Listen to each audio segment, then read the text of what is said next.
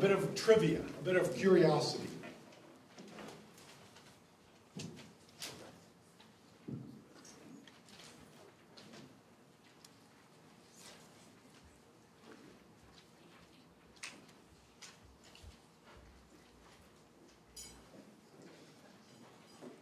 What does that say? Raise your hand. Raise your hand, please. God is nowhere. God is now here. Is that what you said? And what do you see? God is nowhere. So those are two totally different ideas, aren't they? God is now here and God is nowhere. Scripture, because of the fact that Scripture is written on papyrus, and papyrus was very labor intensive, they didn't put spaces between words. All of Scripture originally was written in capital letters without any spaces. So, go figure. You have to look at this and figure out what the heck this is saying. It could be God is nowhere, or God is now here. And God is now here is actually a sentence in the book of Deuteronomy. But you could easily mistake that for God is nowhere. So why am I pointing that out to you? I'm pointing that out to you because of the fact that Scripture is something that we have to be very careful when we read. It's something that we have to be careful that we've done due diligence, we've done our homework to understand what it means. Because we are in danger, if we just read it in a haphazard fashion, of getting the message totally wrong. Now we know that Jesus is fully divine and fully human, right? That's what our creed tells us. Jesus is the Word made flesh. So the Word of God has those same characteristics. The Word of God is both fully divine and fully human. Scripture is divine because it is inspired, which means breathed into. The Holy Spirit, the breath of God, breathes into the Scripture. And so it is something which is really a privileged piece of writing to reveal God to us. It is God-breathed. And if you look on your outline there, 2 Timothy chapter 3, verse 16 says, all Scripture is inspired or breathed into by God and profitable for teaching, for reproof, for correction, for training in righteousness. How many of you grew up in the South? Any of you who grew up in the South? Okay, so you know what sweet tea is, right? You know sweet tea is intensely sweet. Sweet tea is not just tea with a couple of teaspoons of sugar stirred in. Sweet tea is intensely sweet. And if you leave a cup of sweet tea standing, after a while, the sugar in the sweet tea will precipitate, will fall to the bottom and crystallize. You might say that the whole church is inspired by God. All of us as a community or a graced community, we have the Holy Spirit. But there is, at the bottom of the glass, something intensely sweet, something intensely graced, and that is Scripture. St. Thomas Aquinas came up with a tongue twister. He said, Scripture is the norming norm which is normed by none other. In other words, we can add on to what we find in Scripture. You don't find Lent in the Bible. You don't find Advent in the Bible.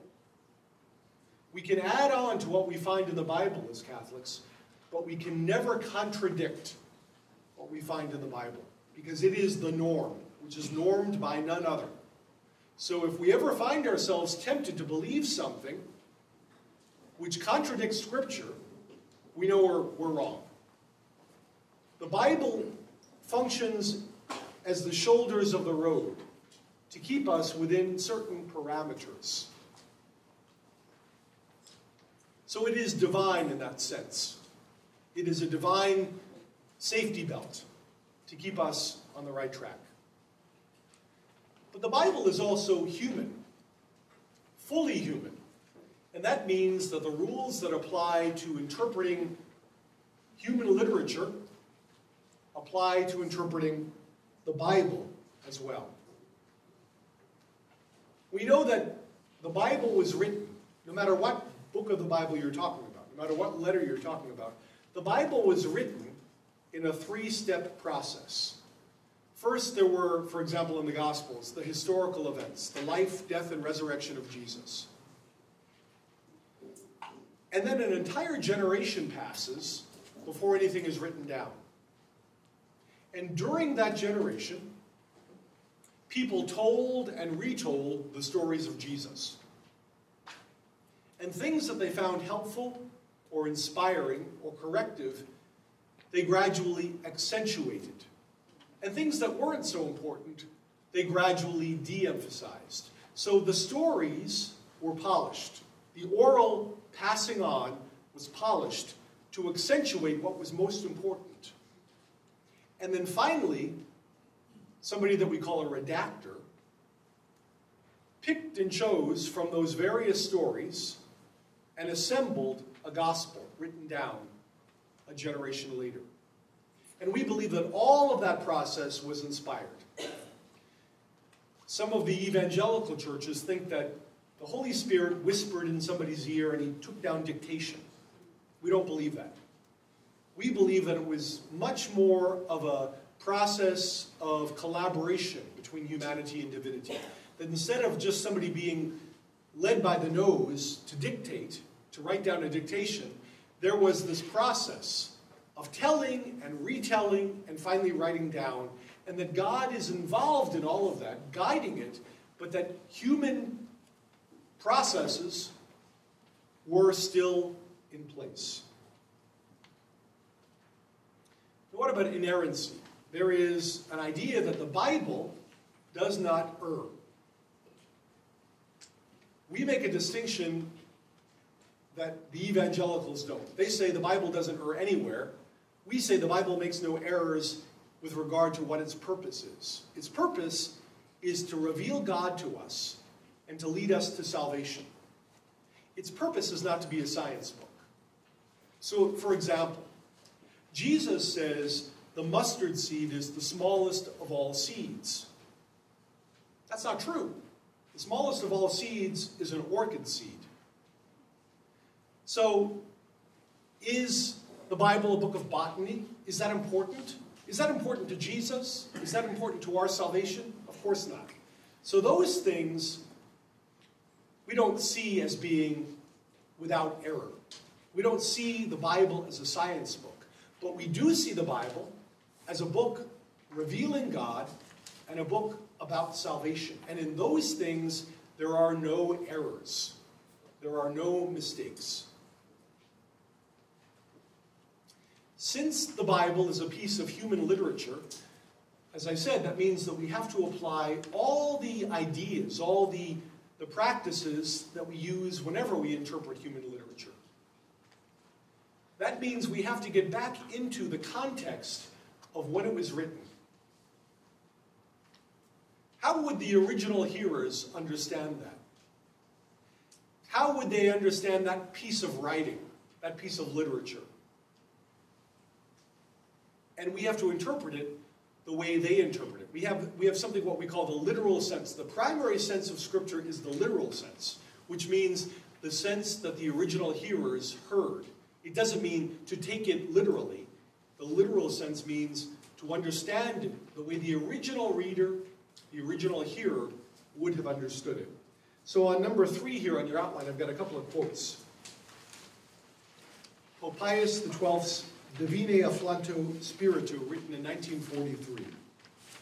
He's writing this to Bible scholars, and he says to them, "Go back wholly in spirit to those remote centuries of the East, with the aid of history, archaeology, ethnology, and other sciences, and accurately determine what modes of writing the authors of that ancient time would be likely to use, and in fact did use." Now, what is he trying to get at here? How many of you read the newspaper today? Okay, a lot of you. When you read the newspaper, you weren't even thinking about it, but you read different sections of the newspaper with a different attitude. We hope, it isn't always the case, but we hope that when we open up to the front page, that's a simple reporting of the facts and only the facts. It's supposed to be an unbiased report, right?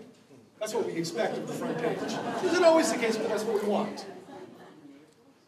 But you turn to the editorial page, and you don't think that they're just giving you documentation.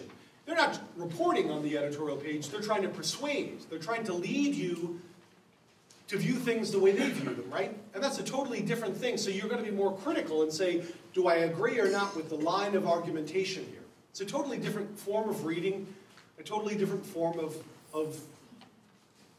interpretation of what's being said. Then you look at the cartoon pages, the funny pages. They're there to entertain. They sometimes have, though, a little bit of a moral to them.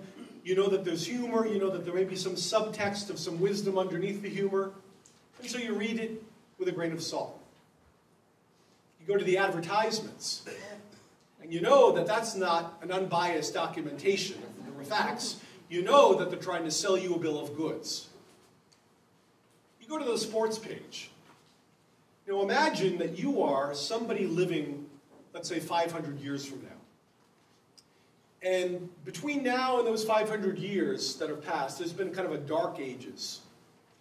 And we've lost a lot of knowledge about what was going on in the 21st century. But lo and behold, somebody digs up a well-preserved document called a newspaper. And they find on it something at the top says sports. They don't really know what that is. But right under sports, there's another big headline. Indians scalp cowboys. And it says 2015. And you write your doctoral dissertation disproving the fact that the Indian and cowboy wars ended in the 19th century because lo and behold, you have proof that they were going on in the 21st century. You see how you can misinterpret Scripture. You have to understand the kind of writing that it is. A newspaper has a lot of different kind of writings. But the word Bible means the books. And those books are written in 2 different languages over the course of 1,600 years. Which means that there's a lot of different kind of writings. A lot of different styles. The original hearers would have heard it or read it like you read the newspaper, automatically knowing how to interpret it. We don't know that because we are not in that culture. And so we have to find out what kind of writing is this so that we know how to interpret it. So what I'm trying to say is I want to encourage you to read the Bible because it is divine literature. I'm all for reading the lives of the saints and all sorts of spiritual reading, but there's nothing better to read than the Bible. It really is God revealing God's self to you. Nothing better. But you've got to be careful to read it intelligently, or else you could be misled, and instead of reading God is now here, you might read God is nowhere. So you've got to be careful. So let me give you some examples. I mentioned that there can be comic books in the newspaper. Believe it or not, there are comic books in the Bible. There are really funny stories that are designed to make you let down your guard. You laugh, you chuckle, and then the zinger.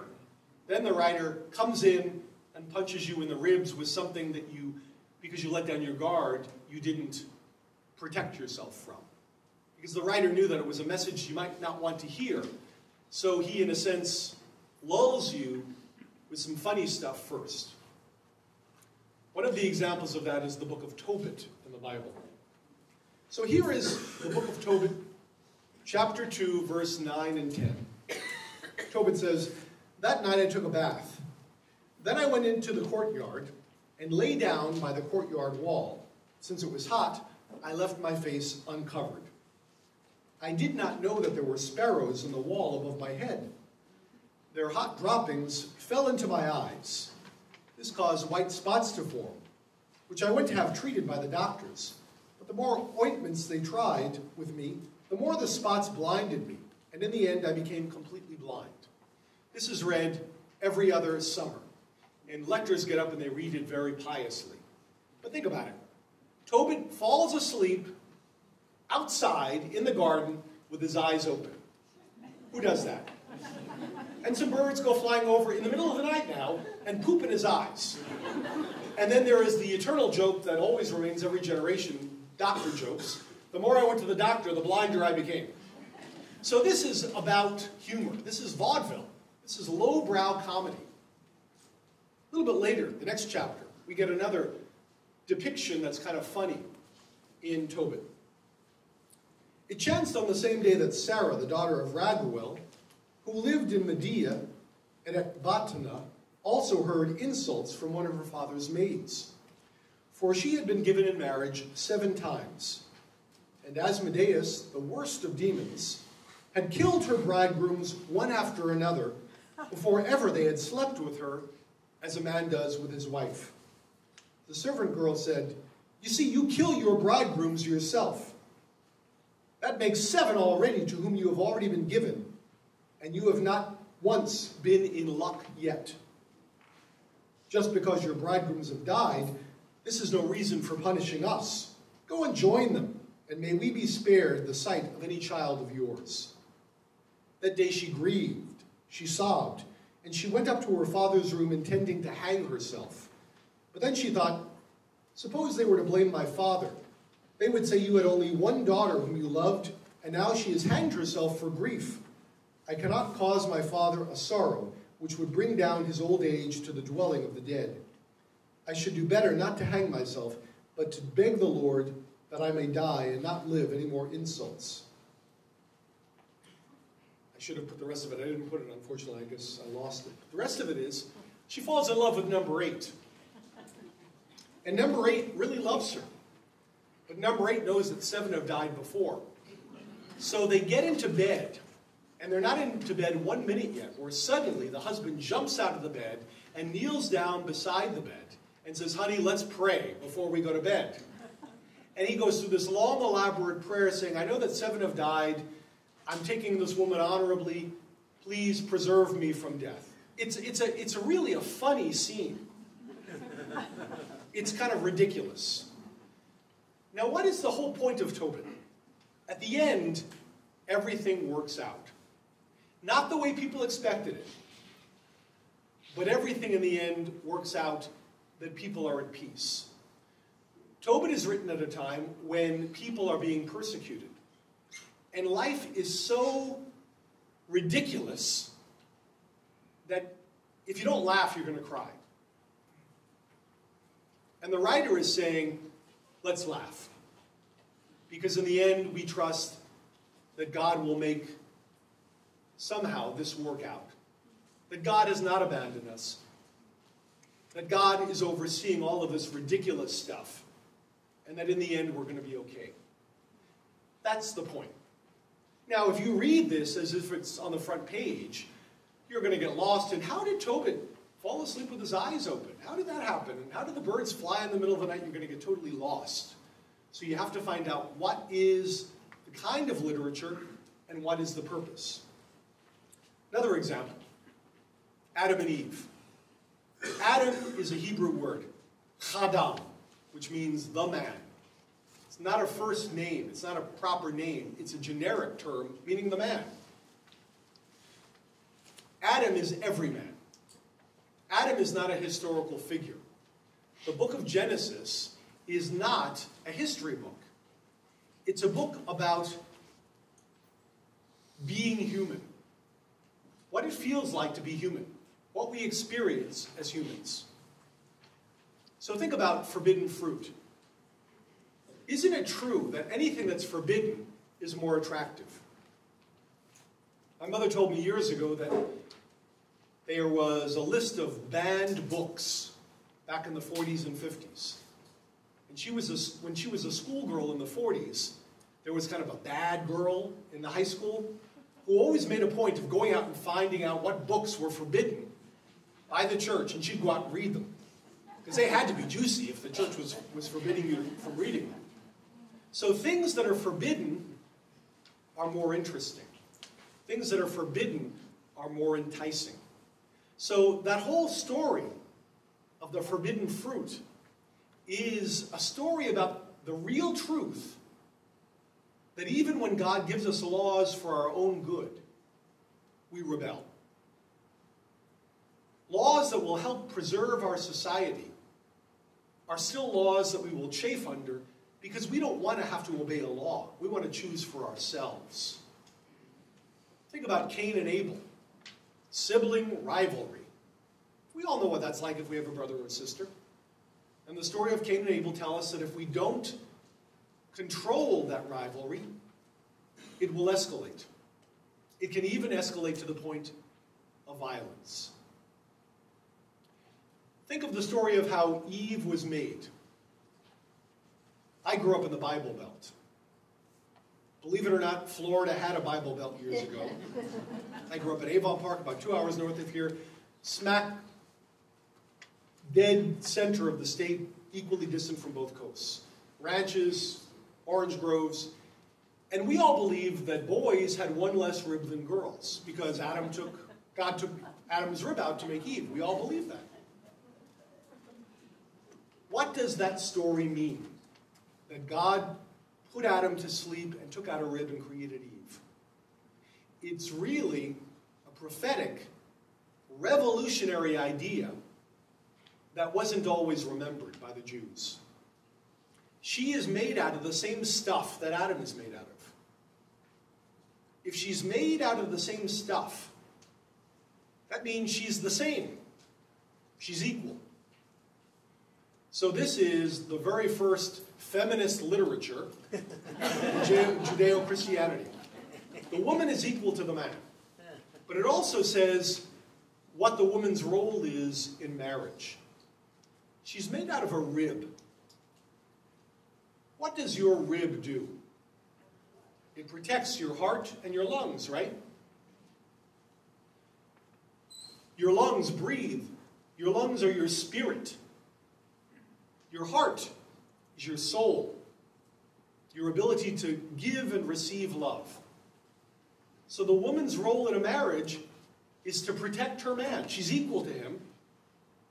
But just as he protects her physically because he's got the muscle, she protects him. She protects his spirit, his heart. That's what the book of Genesis is talking about. But if we get caught up in thinking that the book of Genesis is a book of biology, we're going to get it all wrong. We're going to miss the whole message. So the book of Genesis is really about what it means to be human, why we feel the way we do.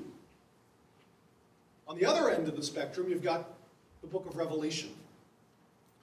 Revelation was written at a time when Christians were being persecuted. Persecuted so severely that if you were caught with a piece of Christian writing in your hands by the police, you could be sentenced to death. So how do you manage to convey a message in a way that's safe? You write it in code. The book of Revelation is written in very colorful language. Animals with 7 heads and 10 horns, a sea of glass, a jade sky, colorful, fantastical, cartoon-like. It's a comic book. But it's written with references to the book of Daniel. It's called apocalyptic literature. It's written in code. So, if you were a person who was a Jew, or you were well-versed in Jewish literature, you would know the codes. And you would be able to read that and get the message. But the police, if they caught the person giving this to you, would look at it and say, oh, this is juvenile fluff. You're developmentally delayed that you're reading this crap. Go, be on your way. So it was a way of conveying a message that was going to be safe for the messenger.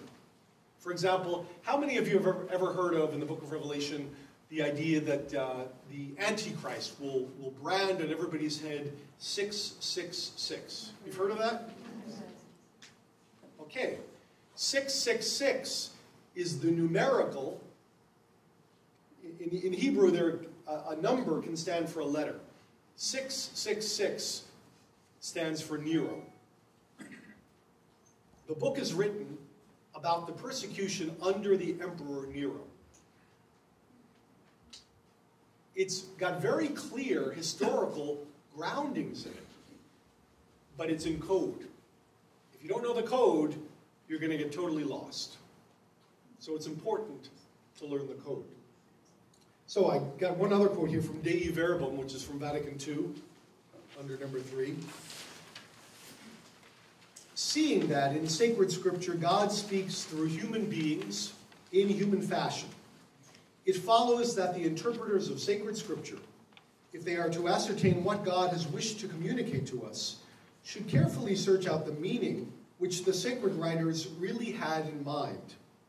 That meaning which God had thought well to manifest through the medium of their words. Biblical researchers must look for that meaning which the sacred writers, in given situations, and granted the circumstances of their time and culture, intended to express, and did in fact express, through the medium of contemporary literary form. Rightly to understand what the sacred authors wanted to affirm in their work, due attention must be paid to the customary and characteristic patterns of perception, speech, and narrative which prevailed in their time, and to the conventions which people then observed in their dealings with one another. So, you got to go back to how the original hearers understood it.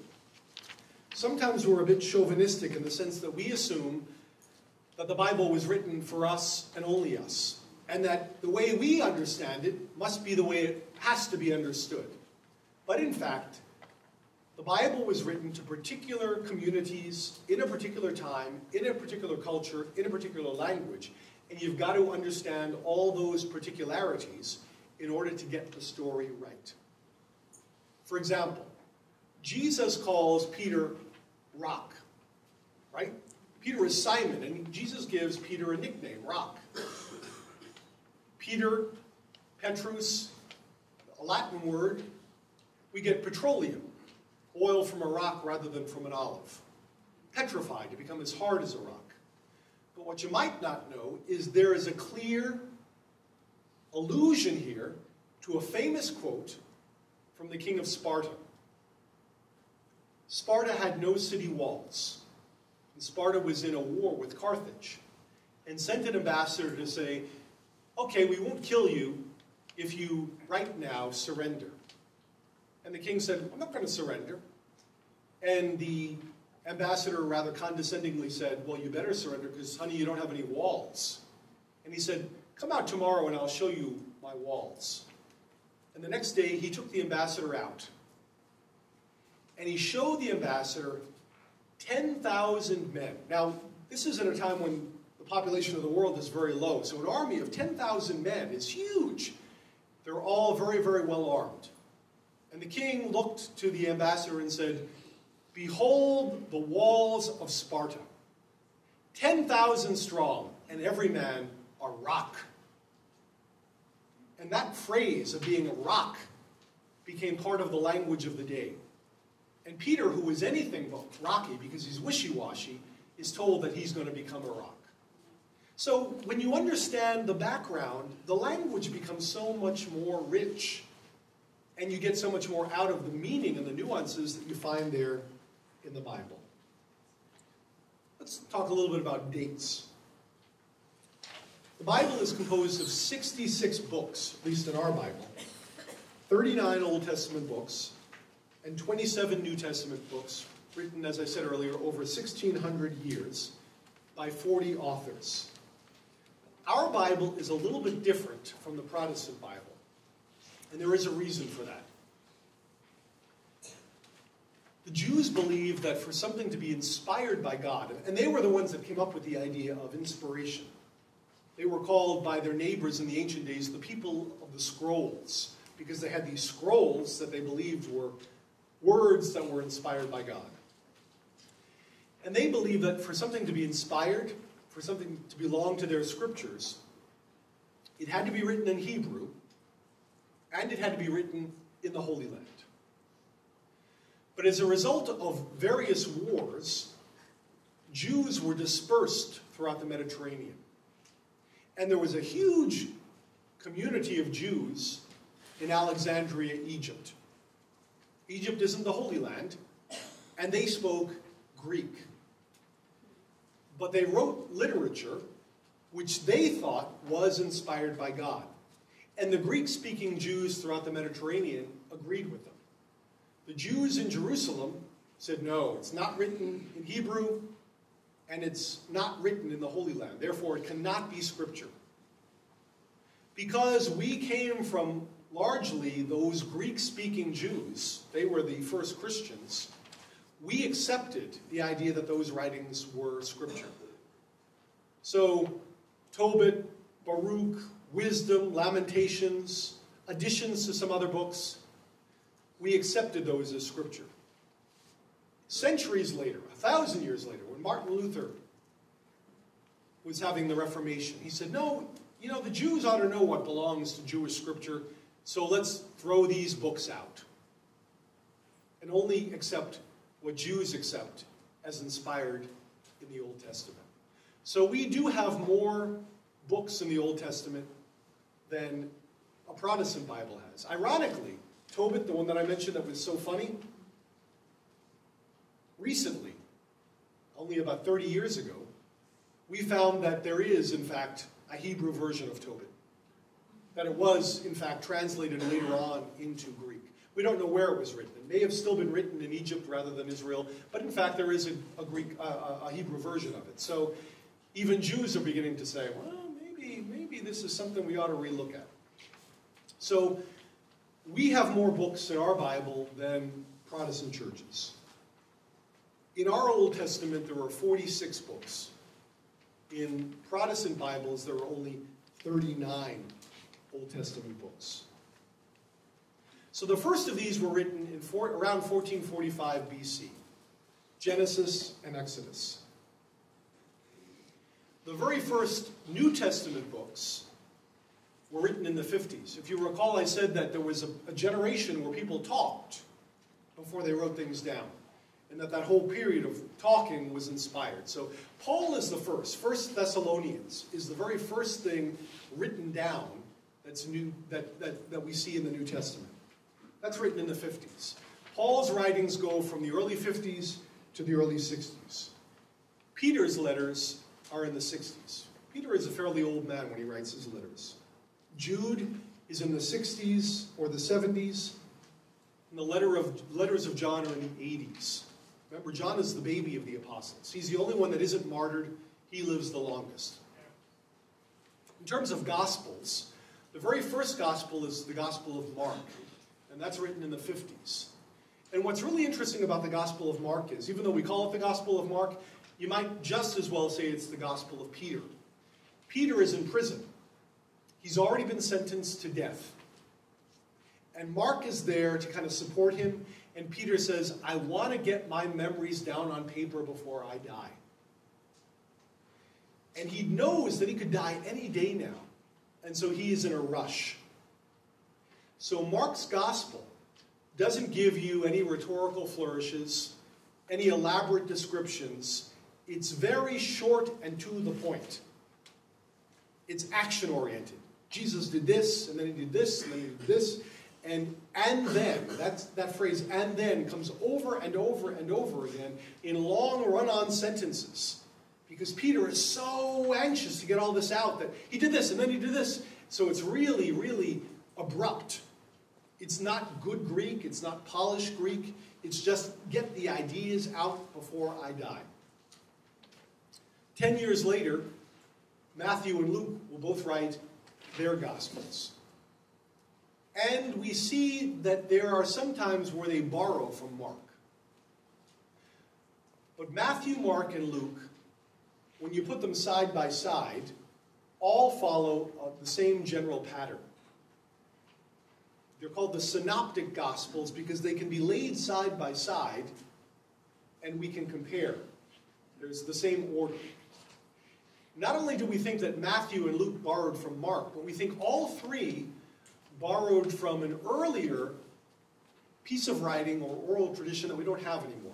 We think it may have been an oral tradition that was so well memorized that it could be recited word for word, but maybe never got written down. It's called the Q source, and it is simply a collection of sayings of Jesus. If you look at Matthew, Mark, and Luke, when Jesus is telling a parable, at the wording that he's using. He uses the same wording in all three Gospels. Now, they're written in three different places by three different people for three different communities. You would think there would be a lot of variation, but there isn't. They use very similar verbiage. So we think that there's some underlying source that they used. That may have been an oral tradition where people memorized and handed down the very words that Jesus used. And finally, well, not finally, but the last gospel is the Gospel of John.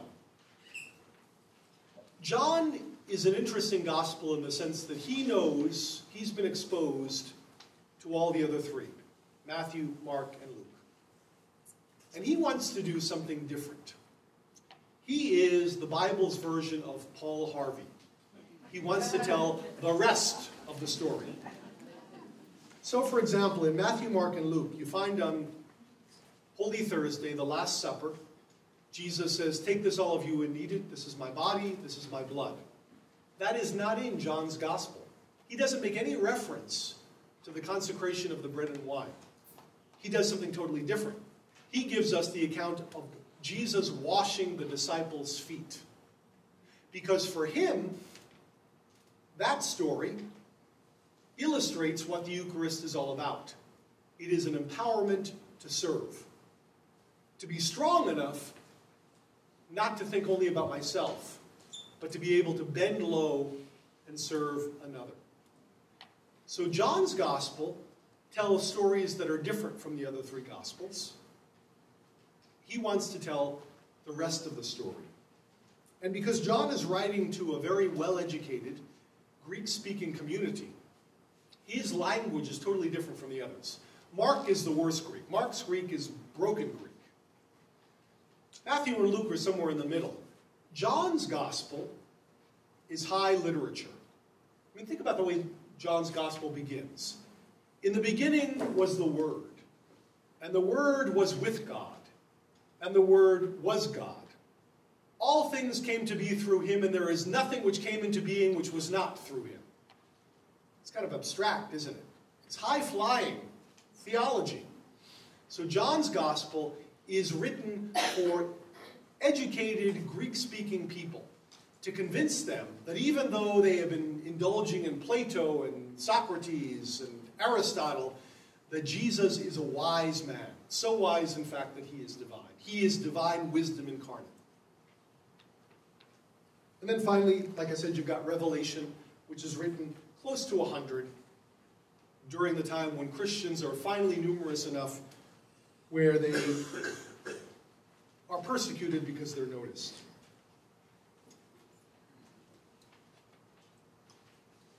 Now, a lot of times you will hear churches say, "We are a Bible-based church." And that seems to give the impression that the Bible fell out of the sky and a church was built on what the Bible said. It's not correct to think of a Bible-based church. It's more correct to think of a church-based Bible. Because it was that community that told those stories, that polished them, that wrote them down, and then decided which stories should go in the Bible and which stories shouldn't. It was the church that gave birth to the Bible, not the Bible that gave birth to the church. There's something called canonicity. And this is something that Origen came up with. Origen is a 3rd century theologian. Canon comes from the Hebrew word, as it says here on your outline, kane, a word which means reed. Reeds were measured and cut into standard lengths, and they were used as measuring sticks. So the canon of the Bible is the measuring stick by which we measure whether or not a belief is in accord with our faith. As I said at the very beginning of this hour, the norming norm which is normed by none other.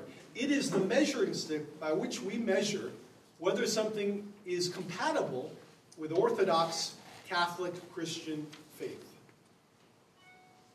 Now, how did we come up with this list of books? Ironically, it didn't occur to us in the beginning to have to come up with a list of books that was definitive. Bishops would compare notes, and they would say to each other during their meetings, "What do you read at Mass?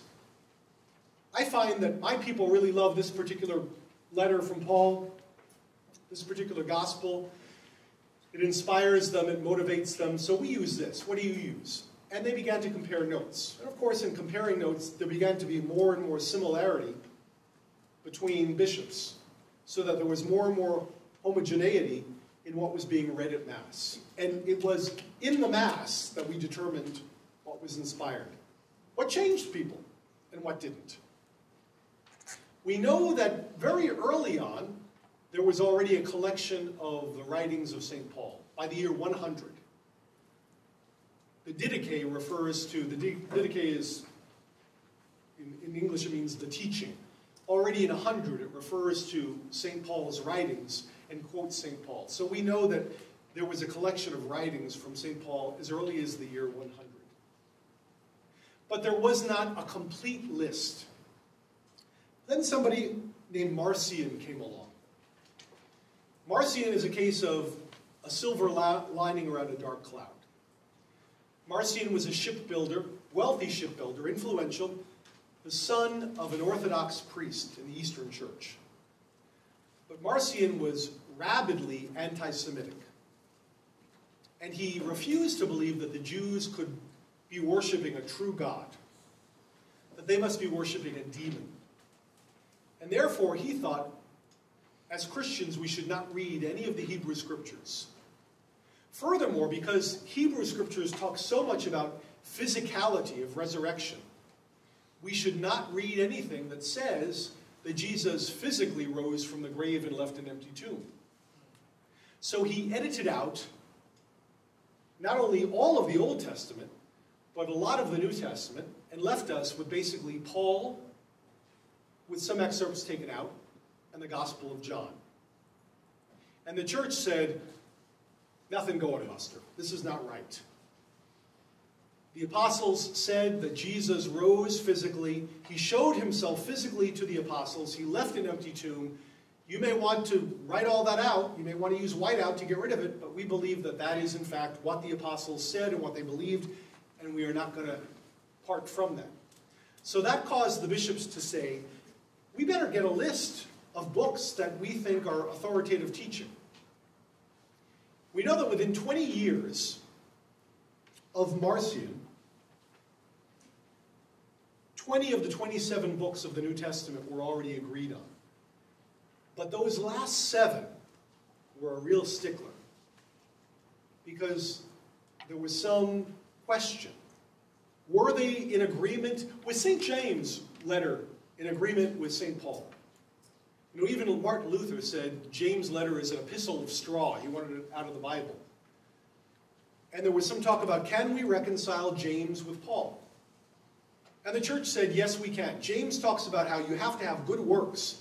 And Paul says you're saved by faith. But Paul says your faith, if it's true, will issue forth in good works, which is the same thing that James is saying.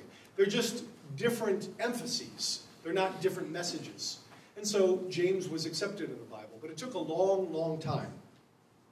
So as a result of that, you've got, where's the date here?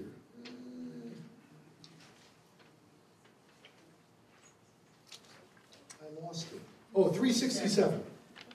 In 367, which is fully 170 years after Marcion, we finally get a list that is exactly the same as our list of books today in the Bible.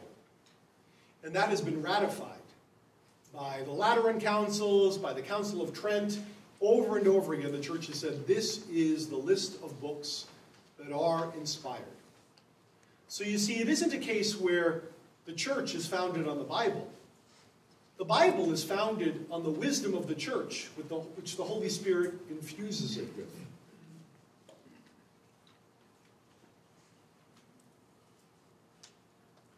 What else do I want to say? I want to say to you that reading the Bible, because it is the word of the Holy Spirit, is something that can be transformative. Something that can be positively dangerous, if you will. Because it can change you if you're willing to let it change you. Because they are not just human words. They are divine words. And they carry an authority and an inspiration that is beyond just nature. They impart grace. They impart a supernatural power which we can't drum up on by ourselves. So I really want to encourage you to read the Bible. If you haven't read the Bible in the past, start reading it. There was an unfortunate occurrence that happened in the Protestant Reformation. Martin Luther said, you can't add anything to the Bible. Everything that we believe has to be found in the Bible. So for example, like I said, Advent, Lent, even the Trinity can't be found fully formed in the Bible. Martin Luther said, sola scriptura, only the Bible, only Scripture. We said, no, we can add on to that. The Bible is the sugar at the bottom of the glass of iced tea, but the whole glass of iced tea is sweet. The whole glass is inspired. So we can add on to that, we just can never contradict it. But because of this impasse between the Protestants and the Catholics, we became very polarized. We reacted to each other. Martin Luther, in the beginning of his career, admitted that there were 7 sacraments. By the end of his life, he said there were only 2, in rejection of the Catholic sacraments. We, on the other hand, in the beginning admitted it's essential that we read Scripture. By the end, we were not doing that anymore because we thought, look at what had happened to Martin Luther when he read the Bible. He went and became a reformist. So let's not have people read the Bible. So if there was a while there where we didn't read the Bible. But Vatican II really reasserts the importance of reading the Bible. And you know more of the Bible than you realize. We have a 3-year cycle on Sundays. In year 1, we read the Gospel of Matthew. In year 2, we read the Gospel of Mark. In year 3, we read the Gospel of Luke. And every year during Easter, we read the Gospel of John. So even if you've never bought a Bible, owned a Bible, read a Bible at home, you have heard all 4 Gospels over and over again in that 3-year cycle. You've also heard an Old Testament reading and a New Testament reading every week, except during Easter where you've read 2 New Testament readings. So you've been exposed to a lot of the Bible. But I want to encourage you to expose yourself to even more. This is a wonderful publication. The Word Among Us comes out every month, and it picks a section of the Bible, and it gives you the background and the nuances so that you know how to read it intelligently. That you read God is now here instead of God is nowhere. You get it right. Or you pick up a Bible commentary. If you want something really scholarly, you can go to the Jerome Biblical Commentary, which is, the highest of the high commentaries, scholarly, on what the Bible is saying. But there are a lot of helps out there. Don't read it as if it's the front page. Read it the way the original readers would have read it. And these things help you understand intelligently what kind of form of literature it is, how the original hearers would have heard it. But again, if you do that, I really think that you're going to find that it inspires you and that it changes you. I'm all for reading other kinds of inspiring literature, but this is the most important. Other literature is human. This is human, but it's also divine. This is God's gift to us. So take advantage of it. Think about the generation after generation that honed this and polished this and made this perfect for us. Let's not cheat ourselves by not availing ourselves of something that can really be life-changing. That's my talk, but I'm open to any questions you might have.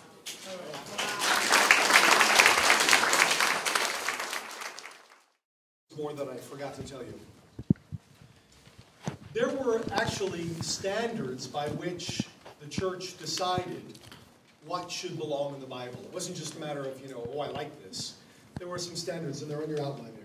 The first one was anything in the Bible had to be written by a prophet of God. And they discerned that a prophet of God was somebody that did 2 things. Somebody that inspired and motivated, but also somebody that challenged. False prophets were people who just told you things that made you feel good, but didn't really challenge you. There's that, I hate it, I have to admit, but the Precious Moments Bible, with all the cutesy illustrations. It's really saccharine. No prophet was saccharine. Prophets were direct. They affirmed you, but they also corrected you. So everything that's in the Bible, in the New Testament, when we were trying to decide what should go into Christian scripture, had to be a piece of literature that both inspired and motivated, but also corrected. Secondly, was the authority of the prophet confirmed by action? Was there a miracle? Every single writer of a New Testament piece of literature has miracles associated with them. And that's the pattern that we find in the gospel. Jesus teaches a message, and then he performs a miracle to show his authority, to show that his message has power. And that is the same with all of the writers in the New Testament. They give messages, and then they show their credentials by performing a miracle. Thirdly, does it tell the truth about God? You can't add something to the Bible that is going to contradict what older pieces of the Bible have already said about God. Remember, it's the norming norm, which is normed by none other. So you can't add something to the Bible which is going to contradict other writings. That's why St. James, it took so long to figure out whether or not James' letter would fit with Paul, because Paul had already been accepted as Christian scripture. So it can't contradict. And finally, it has to be accepted by the people. It was, in the end, the people in the pews saying, "Amen," that resulted in the things that are in the Bible being there. They heard it. It touched their heart. They felt power in those words. And they said, this is a divine message. And as a result of that, that's how it got in the Bible. So again, it's a church-based Bible, not a Bible-based church.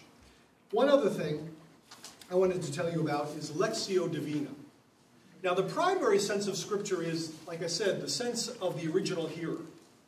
But we can also use Scripture in prayer in a way that doesn't teach us doctrine infallibly, but might give us a private little message. It's a way of allowing the words of Scripture to incite our imagination and to allow God to speak to us. So it's not the original, it's not about finding out what was the original meaning of this writing. And it's not about finding out the authoritative meaning of this passage. What it is I read a passage and I let my mind wander. What does this mean to me? What touches me about this reading? What inspires me? What turns me off? What makes me question? You ask, what just sticks out? And you try to figure out, okay, is God speaking to me through this? And then you go to God in prayer and say, this is what I'm hearing, God. Am I right? Is this what you're telling me? And then you go back a second time and pray some more, again looking at the reading, thinking about it, looking for clarification. Is the same message coming to you, or is something now different coming to you? As if to say, no, you got it wrong the first time. So you come back and look at it again. What am I hearing this time? And then finally, you settle the idea of, okay, this is what I'm getting out of this scripture. This is not the original meaning. This is not the universal meaning. This is what God wants me to hear today.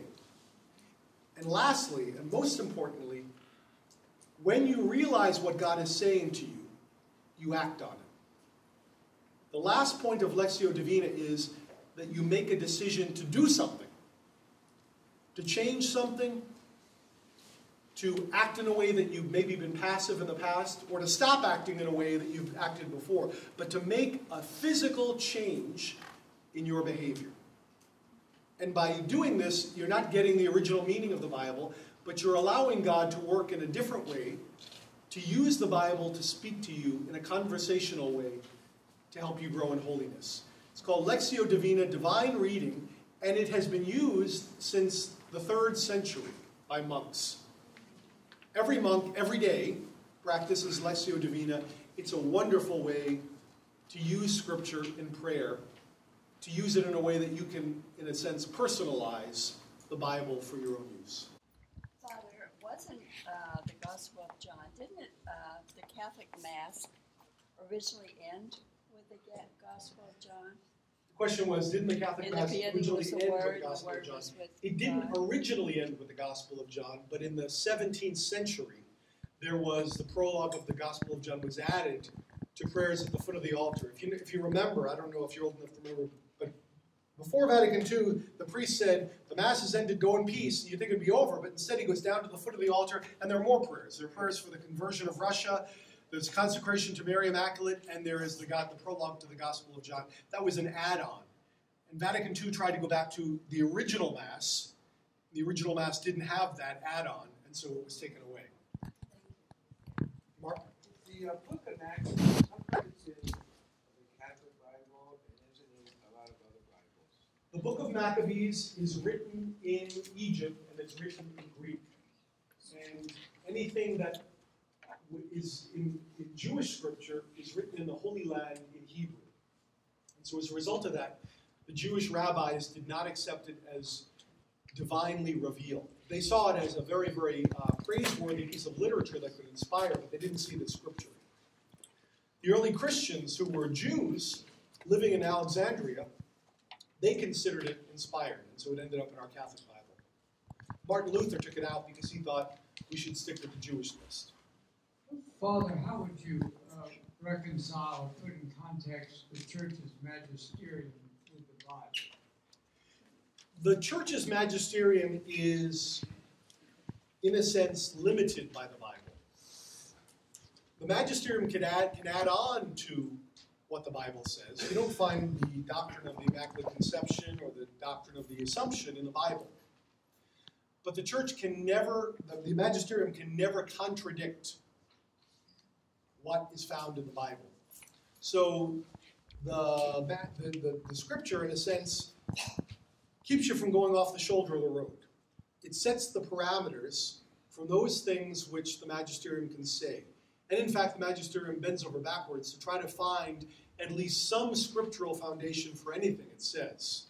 Even if it's kind of putting a circle into a square, it does try to find some biblical allusion that will defend any teaching that is not strictly, obviously, out of the Bible.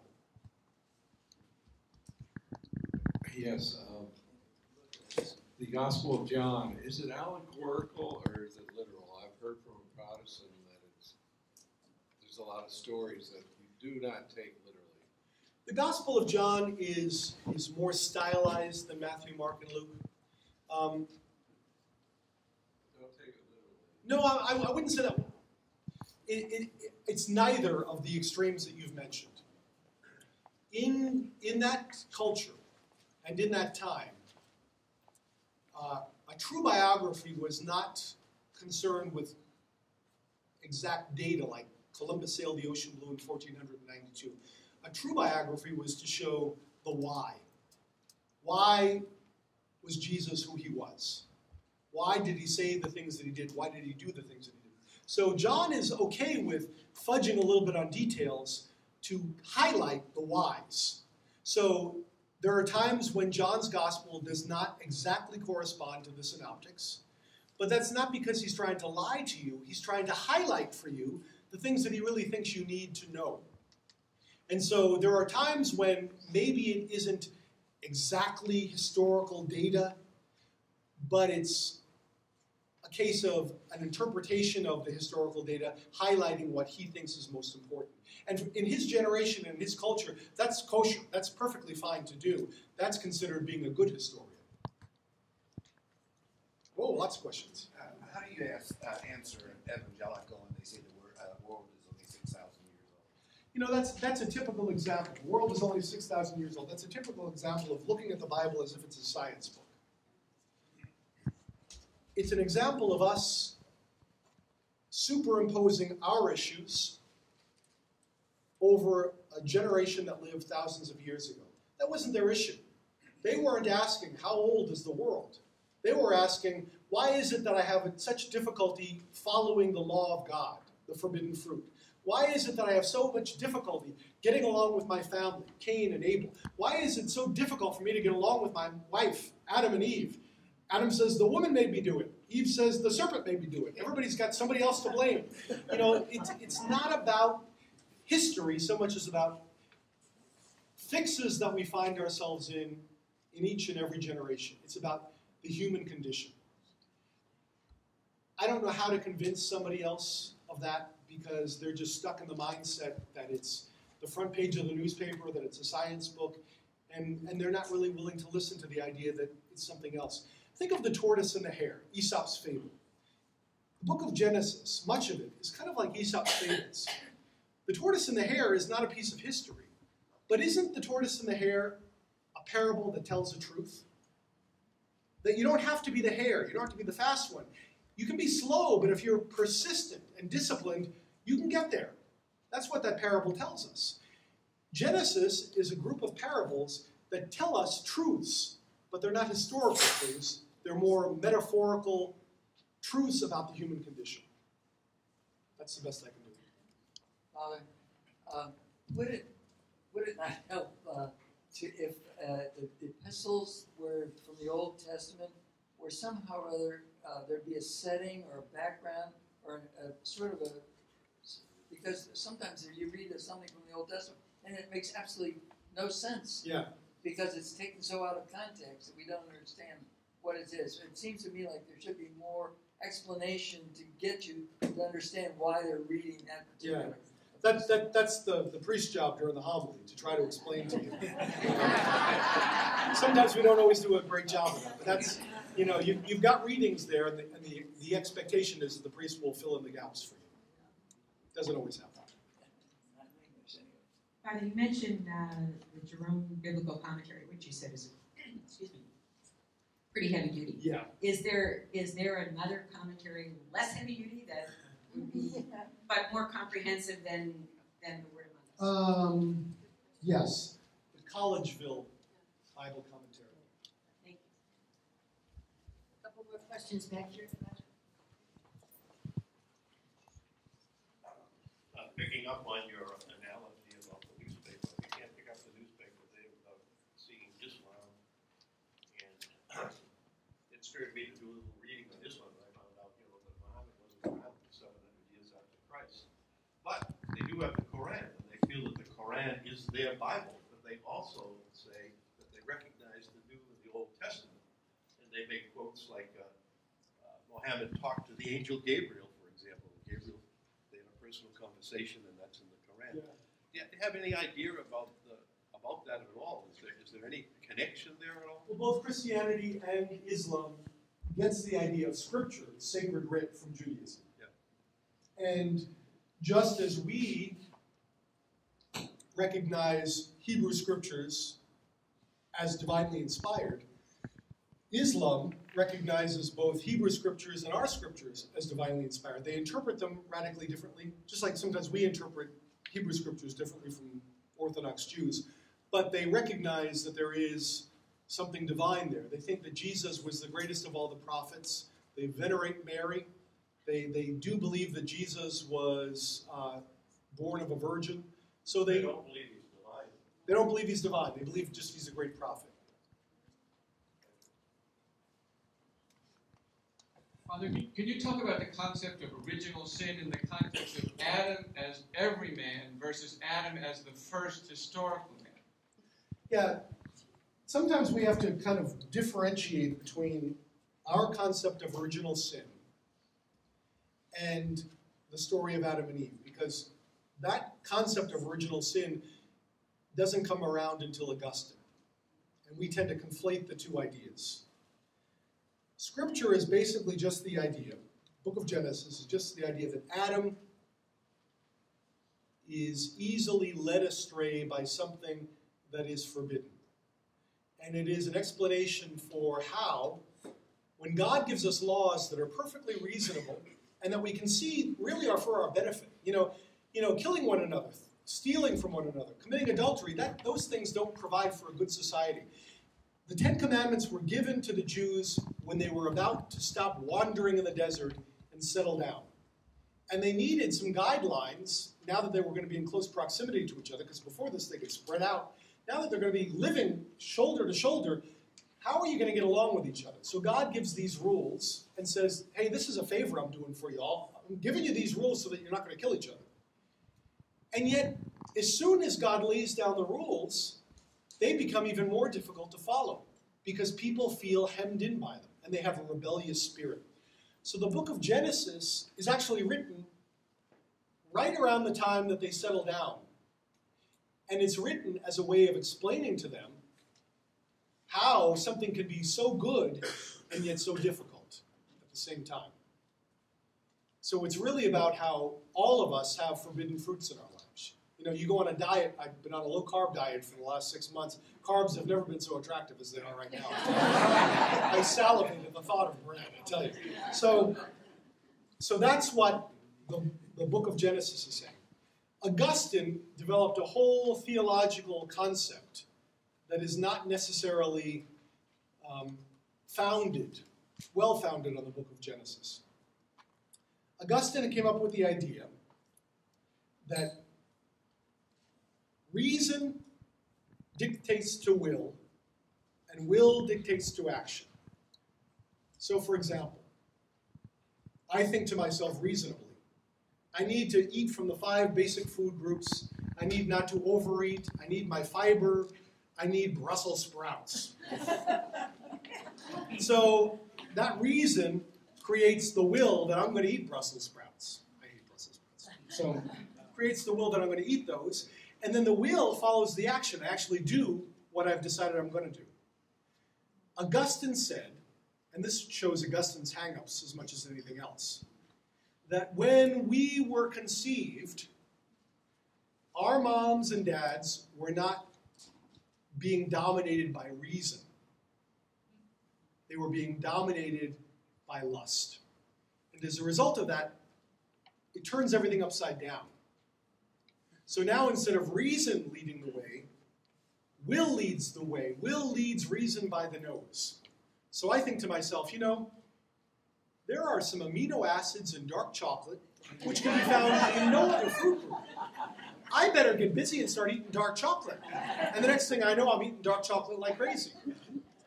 And reason is somehow subjugated to that will. Augustine says that it is will that creates sin, a willfulness. And he sees a giving over of ourselves, a surrendering of our reason to will in eating the forbidden fruit. But like I said, they're not exactly the same thing. We very often conflate the story of Adam and Eve and say, oh, that's a story about original sin. That's Augustine's idea. Okay, very good. Okay, one last question. Has there ever, in like the last probably 50 years, of the items that didn't make it into the Bible, have they gone back to reevaluate whether they wanted to add them? Well, that's kind of like the forbidden fruit, isn't it? You know, you look at things like the Da Vinci Code and the Gnostic Gospels. Gnostic Gospels deny the physicality of Christ. They think that he was Casper the Friendly Ghost. He never really was born.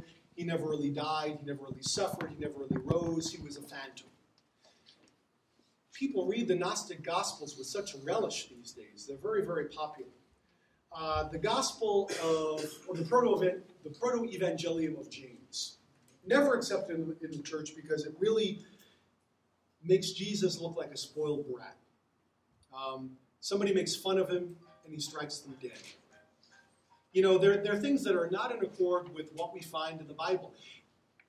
Most of the things that we find in these documents that are ancient, that were not admitted to the Bible, like I said, very early on, 20 of the 27 books were clearly picked out as being canonical. The things that were completely dismissed were dismissed for obvious and clear reasons. And so even though we read them to this day, we look at them and we say, oh, of course, no, I see exactly why this was never in the Bible. This is not, it's not something that an apostle wrote.